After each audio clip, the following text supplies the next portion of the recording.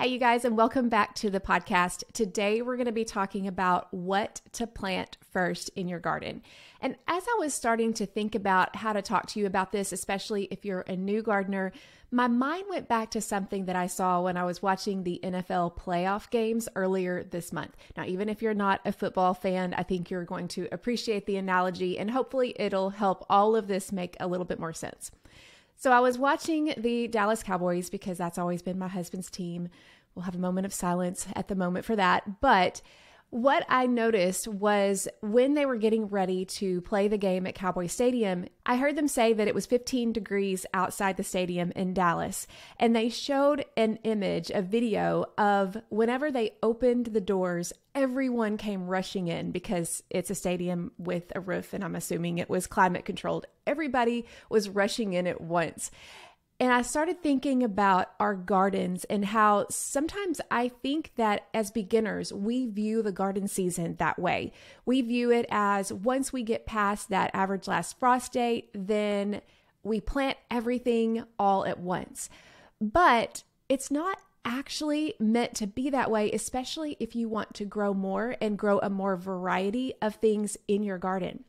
As I was thinking about that playoff game, my mind also went back to a women's event that we hosted at our church back in September, I think. And I saw a contrast at what we saw at the Cowboy Stadium and what we saw at that women's event. Now, let me tell you what the difference was. We had a period of time of about an hour and a half or so where women could arrive at their convenience and they could register for that hour and a half before the event began. I was in charge of helping people get to their places, get to the registration tables and all of that. So I was able to see the flow of people and when they arrived. When the doors opened, there were a few people that were at the door waiting to come in, but not all, like 1,700 of them, all trying to get in the same door. Instead, there was a flow to it. Now, what we did find is that there were certain times that a lot of people were arriving all at once. And so, yes, there were some busy times. But overall, from the time we opened the doors to the time the event started, and even a few minutes after the event started, people were coming in at different times. And I think for me, that's a better picture to share with you of what our garden plans need to look like. It's less of go time, let's go plant everything. And it's more like, here's the window and we're going to plant some things early. We're going to be busier and we're going to be planting some things kind of all at once because it is about the right time to plant all of these things. And then there's some things that are going to be trickling in later. The things that, whether we're looking at a summer crop of, sweet potatoes or okra, which is some of the latest ones that we plant in the summer, or we're looking even further down to our fall garden and our winter garden with the last things that we're planting.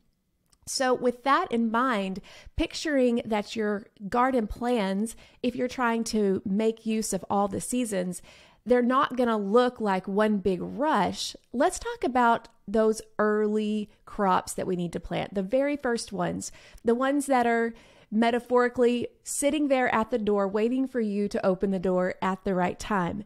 It's not all of your crops, but it is some. And if you can get a jump on some of these crops, you're going to have better success with them. So today we're going to be talking about what those crops are and why it's important not to wait and plant them too late. And that'll hopefully give you an idea of what seeds you need to have ready and what plants you're going to have ready to be able to plant first in your garden.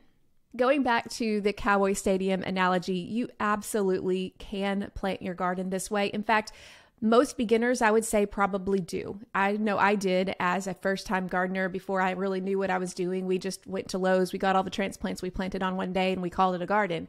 And that it was a garden. I don't mean that tongue in cheek. It actually was a garden. And it was enough to get me hooked on gardening altogether. So please don't hear me say that planting everything at once is the wrong thing to do. It just lacks potential, and you're limited at what you can plant when you do it that way. The thing is that if you wait until after your last frost, you absolutely can plant all of your warm season crops like tomatoes, peppers, cucumbers, squash, those kind of plants, and be perfectly fine. But what I didn't realize, and what so many beginners I feel like learn the hard way, is that in many climates, you won't find success with some of your cool season crops like lettuce, broccoli, and greens, because that's too late to plant those crops in many climates. Now, if you have a very mild summer and you don't get super hot, you'll probably be able to get away with it. I know a lot of my friends in the north, they're able to plant cool season crops all summer long. But for those of us in the south, or those of us who receive hot weather in the middle of the summer, that's waiting too late. But not only that, but by just doing that Cowboy Stadium garden, I maybe have to refer to that way, forgive me, then you're not taking advantage of a third of the potential of your garden. You're basically taking 1/3 of your garden and putting it all in the summer garden, and you have the opportunity for spring and fall, and you can get so much more out of your garden when you look at your garden in the context of a 3-season garden. Now, if you're a new gardener, or you're a gardener who has only planted in the summer, this is great news. You'll be amazed at all that you can plant and grow when you take advantage of all 3 of these seasons: spring, summer, and fall, all in one garden space. You can do this without having to expand your space. Now, I'm getting ahead of myself. Today, we're taking the first step though, and we're talking about what you can expect to plant first in your garden. As we talk about what you can plan to plant first in your garden, I want you to keep in mind that this is only the beginning steps of what I hope that you'll embrace as your 3-season garden. But to do that, to really understand how to plant and grow a 3-season garden, there are some concepts you need to know. And these concepts extend beyond what we're going to be talking about today. In fact, I'll be going over many of these concepts that are important for a 3-season garden in a free masterclass. If you're watching this in real time, it's coming up the first week of February, and it's called the Productive Garden Masterclass. This is such a popular class. We're doing 5 of them over a 3-day period, so you can choose what time works best for you. You'll learn about some of the biggest mistakes new gardeners make, such as planting at the wrong time. So today, while I'm talking to you about what to plant first, when you plant will depend on your climate. So even though you and I might plant this crop first, when I plant it may be different from when you plant it. We'll also talk about climate factors beyond your garden zone and average last and first frost dates. Now, trust me, garden zones and frost dates are important, but they're only a limited piece of your climate puzzle. We'll talk about some of the climate factors that few people talk about that actually will make a huge difference in your success when you know about them. We'll also talk about strategies to help get you planting and harvesting more without spending more time in the garden. We'll talk about succession planting methods that will have you harvesting longer and more without expanding your space. This is really important to understand as we're talking about this 3-season garden. And finally, we'll be talking about what you need to know to successfully grow in all 3 seasons. Not only that, but just for registering for the masterclass, you will be entered to win a drawing that is a huge bundle of garden products from some of my partners, such as a green stock planter, a Birdie's raised bed, bottles of Organic Rev products, and many other garden supplies just for registering. So whether you can come live or whether you watch the replay that we'll have available for a few days after that, you'll be registered to win that big prize pack. But if you do come live, we'll have lots of giveaways from many of these same partners like Epic Gardening, Wood Prairie Family Farm, Organic Rev, if you're coming live to the masterclass. So I wanted to make sure that you knew about that, because everything we're talking about today in the podcast assumes that you're going to be planning for this 3-season garden, and we'll give you some of the tools to help you know how to do that in the masterclass. To register, you can go to journeywithjill.net/masterclass. We'll have that in the description in the show notes below so that you can have a direct link, but it's journeywithjill.net/masterclass. Feel free to pause this and open your internet browser and go ahead and register while we're thinking about it. And when you come back, we will talk about what to plant first. The main thing to understand when it comes to what to plant first is you're going to be planting cool weather crops. These crops, especially if you're a beginner, you may not realize that these crops can take a frost. Most of them can take a freeze, and many of them even down into the 20s if they're acclimated to the cold. So these crops can actually do really well in your garden even when it's cold, more so than you would ever have thought.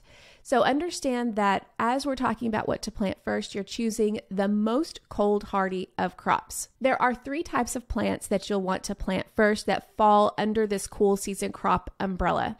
First, we've got seeds that you may sow indoors. Second, we've got seeds that you will direct sow in the garden. And third, we've got outdoor transplants.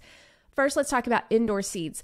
When we start these cool season crops indoors, even though they can take the cold weather in general, we're going to be starting these indoors because they are going to be growing in a controlled environment. And these particular ones will take longer to grow and they need more time. So that's why we're starting them first. We've also got outdoor seeds, and these are the crops that can germinate in cooler soil. Soil temperature is really important when it comes to seeds and germination. Some seeds won't germinate if the soil is too cold. Some seeds won't germinate if the soil is too hot. You've got this little Goldilocks area, and different seeds are different. Cool season crops can generally germinate in cooler soil. Warm season crops can generally germinate in warm soil, and you can kind of see why that's the case, just the way that they're created. But all that to say, the outdoor seeds that we're going to sow first are going to be the ones that can germinate best in cooler soil. And then finally, we have outdoor transplants. These are sometimes going to be the ones, and maybe most likely going to be the ones that you either started from seed indoors or you purchased them from the garden center. But the outdoor transplants that you're going to plant first, they are going to be your cool season crops that can take a frost and can even take a light freeze. Knowing these things, here are the ones that I recommend that you plant first indoors. We're going to talk about which ones to plant first indoors and which ones to plant first outdoors. The very first seeds I plant indoors for any garden year, they're going to be onions. Now, I say that with a caveat because if you have watched my YouTube videos, then you know that onions have been a little bit of a challenge for me to grow from seed over the years. I feel like I learned a lot last year and I'm tweaking some things. I do feel like it's a little bit more difficult for me because I'm in the South and I'm kind of in that short day / intermediate day, but I can get away with some long day onions. And anyway, there's some challenges here that I don't see gardeners in the North having as much. But all that to say, onions are not the easiest seeds to start from seed indoors. So if you're a brand new gardener, I would wait until later. I've been doing this for 10 years and I'm still trying to dial it in. Now, hopefully your learning curve won't be as bad as mine. But if you are planning on planting onions from seed, they're going to be the first ones that you plant. They are going to take a longer time to grow until they're ready to get out in the garden.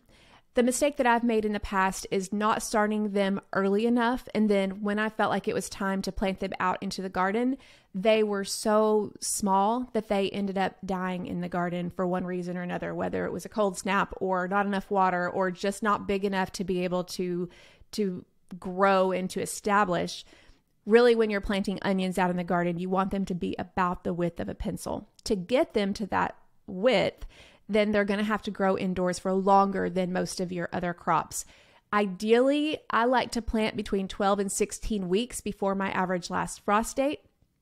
And that may vary based on where you're located. But for me, I've found that going on more of the 16 week has been a little bit more successful for me. So this year I started my onions at the beginning of December. Now, some people have asked me, is it too late to start onions? And you're talking to me here in January. It really depends on where you're located.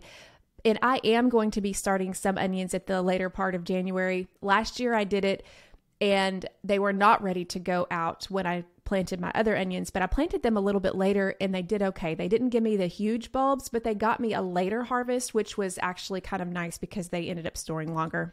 That's a subject for a whole other podcast or YouTube video and one that's definitely coming up. But all that to say, onions are going to be the first crops, the first seeds that you start indoors.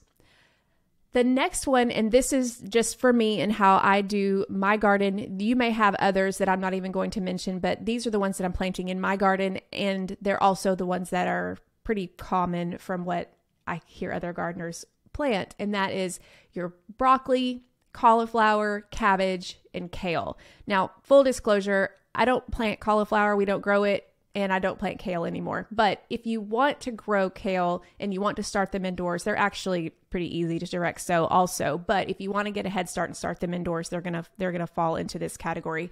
For me, it's gonna be the broccoli and the cabbage. Those are the ones that I'm planting earlier, not as early as onions, but definitely earlier than the other crops.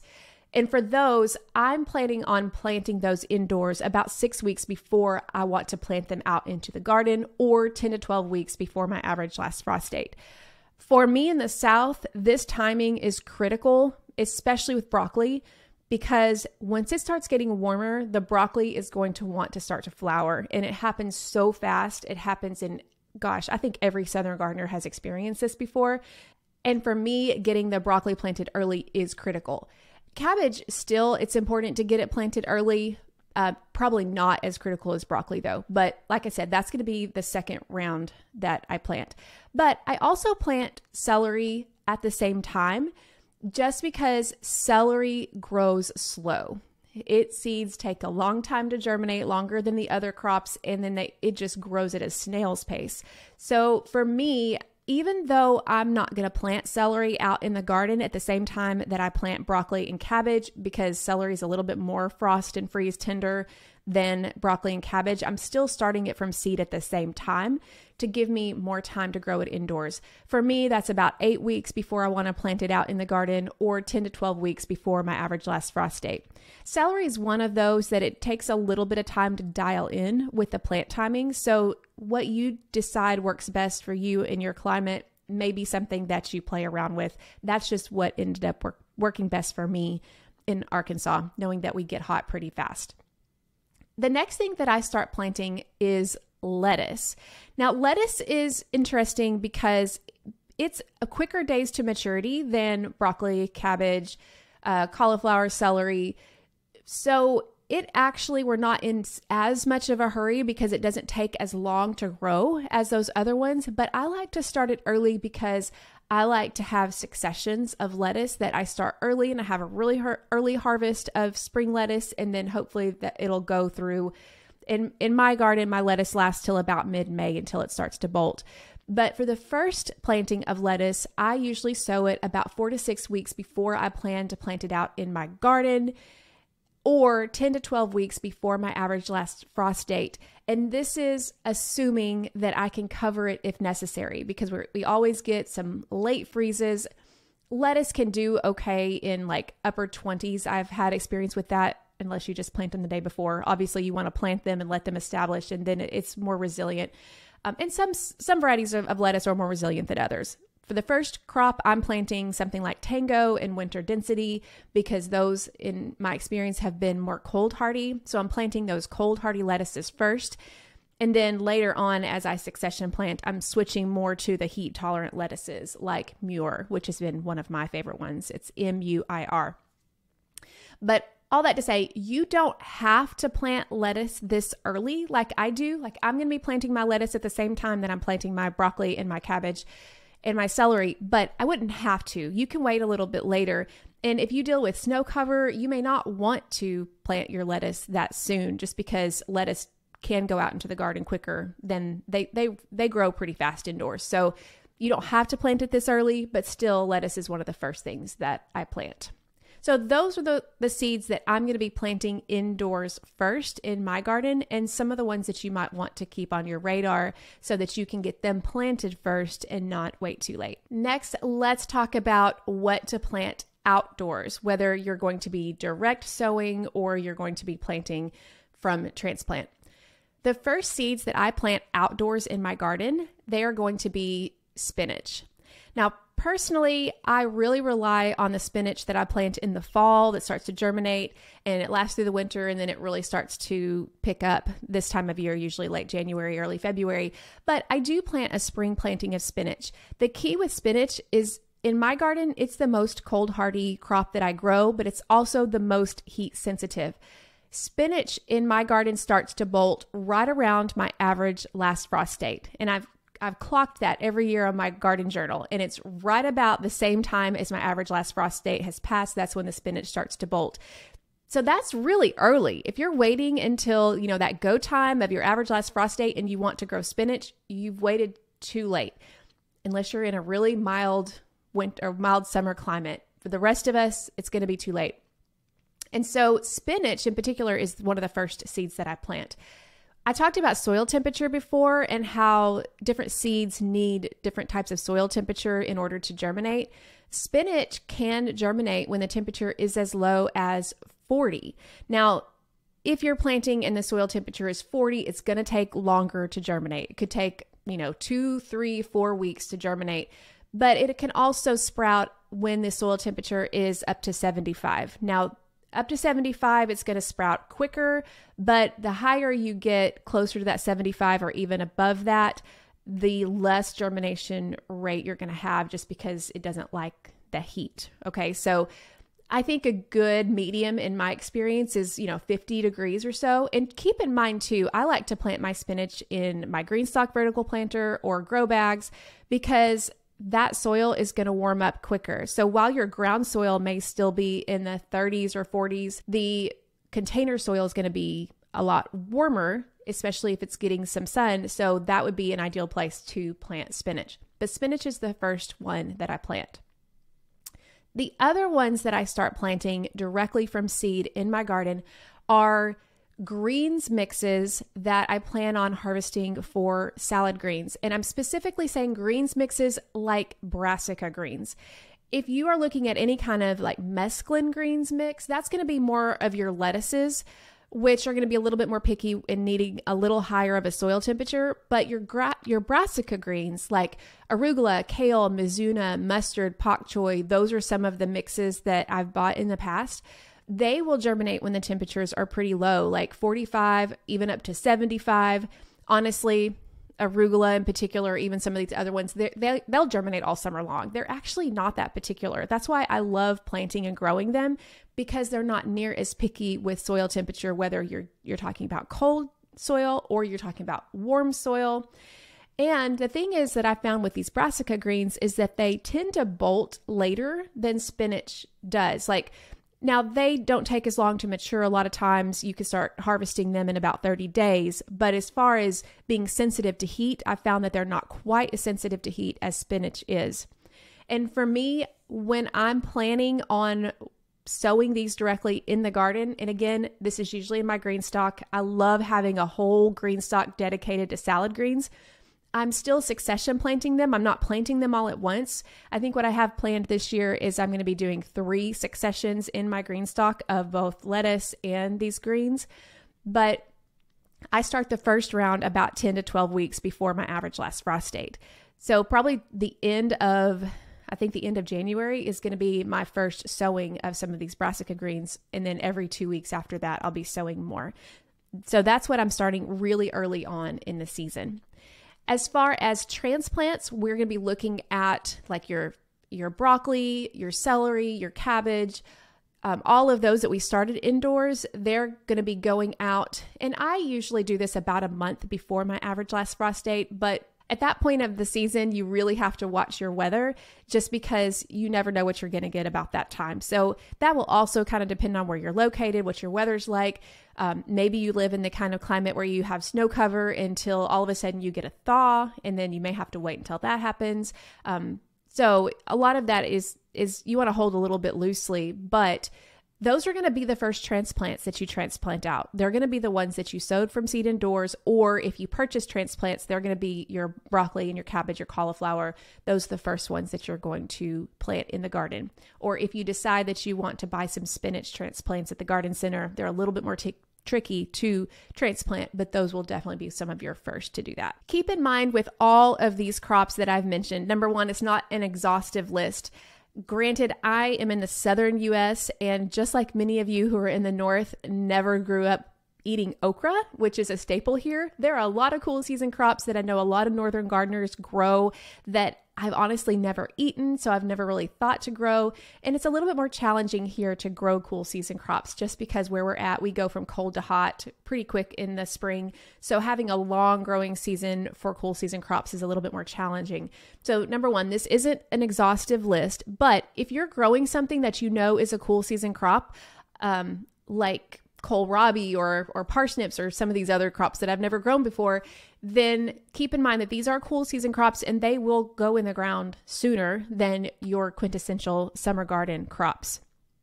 Also keep in mind that what we've talked about today is a guide. This is just an overview of here's what you will probably want to plant first, and always consider how is your season going when you actually plant. If you see your calendar says that you should plant this, but you're just kind of iffy because your winter has hung on a little bit longer, then wait. If you can, certain crops it's kind of hard to wait on, for me, especially like broccoli, but most of the time you want to really watch your weather about the time to plant and then make the best decision that you can. Another thing that I like to do is, especially when I'm transplanting, I like to transplant during a mild spell, which is what we typically get. A lot of times in early March, we'll go for a week in the 50s and barely get below freezing, if at all. That's when I'm going to plant some of these just to get them acclimated. And then if we have a cold snap at the end of March, which we often do, and sometimes into April, the plants have already acclimated enough where they're going to be okay. So just always kind of keep that in mind. And then check your soil temperature before planting your seeds. If you're not quite sure if your soil temperature is high enough for germination, a soil thermometer is a very easy, cheap investment to make, just to make sure that you're not planting seeds in cold, wet soil where instead of germinating, sometimes they'll just sit there and rot. Now, this is just your first step for your 3-season garden plan. And I'll get into much more detail and also the why behind all of this as we talk about the other 2 seasons, summer and fall, in the free masterclass. Again, we'll have classes from February 6th through 8th. You can choose which time works best for you, and it's free. So I hope if you're listening to this podcast or watching me on YouTube here, that if you're watching in real time or listening in real time, that you'll grab your seat.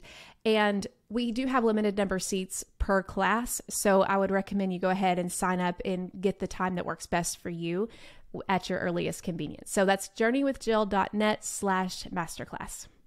I hope that this has been helpful for you. And one thing that I do is I learn a lot from gardeners in other climates. So if you have anything to add, especially if you are in a climate that's different from mine, I would love for you to put it in the comments so that we could all learn from each other. Thank you so much for watching the Beginner's Garden podcast here. And don't forget, you can always listen on the go by searching the Beginner's Garden podcast on your favorite podcasting app. I'll chat with you next time.